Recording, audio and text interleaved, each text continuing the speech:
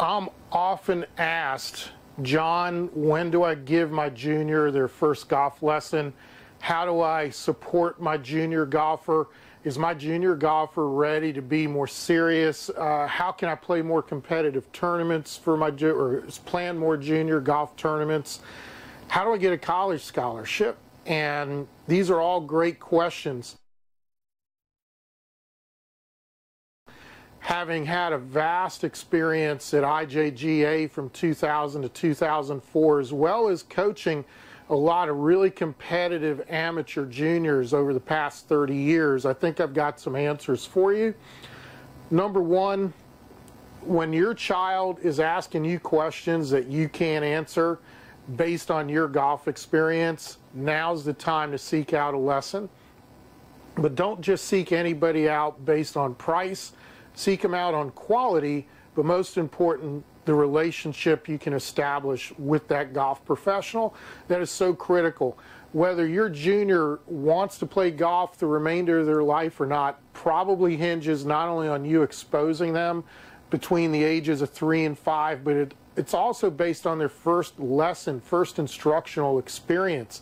And a lot of that has to do with the instructor. Can that person relate to your junior golfer, whether male, female, regardless of the age? Do they understand your background and what the purpose of the lesson is? It's just not maybe to get competitive, maybe it's just to continue to foster fun. Make sure that when you are choosing an instructor for your junior golfer, regardless of age, that you make a question list and ask those questions of that coach to ensure that you're finding the right relationship coach to student for your junior golfer. Leave price out of it. I know you're on a budget. However, when you think about budget, you're probably going to sacrifice something else, and that other sacrifice is quality. When are they ready to commit? When are they ready to play more competitively? I can sum that up in, I'm a parent, and my 19-year-old, I knew exactly when he was ready. When he started showing me more passion for his sport, when he started showing me more commitment and dedication to his practice, when he's consumed by the sport that he chose. He wasn't a golfer, he was a baseball and football player, and at that point, what I basically told him was, hey, I'm always going to be dad.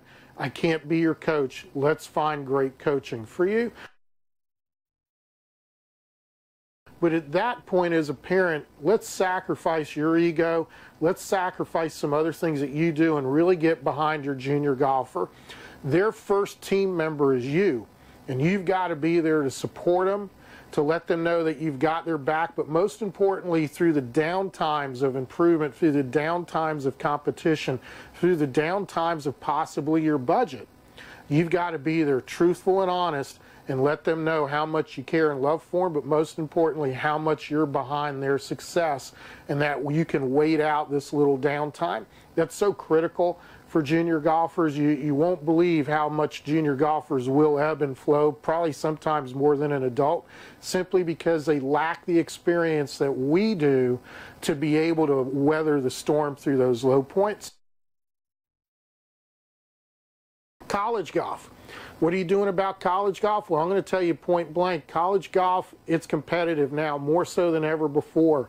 If you're looking to play at a very high level, D1, top 50, top 100 school, you better have a scoring average. But parents and players, coaches are looking for a lot more. They're looking for your commitment level, your passion.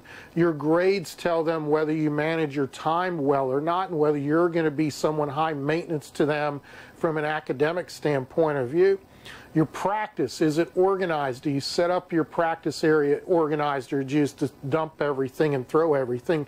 That is an indication to a college coach of how well you'll fit into their culture.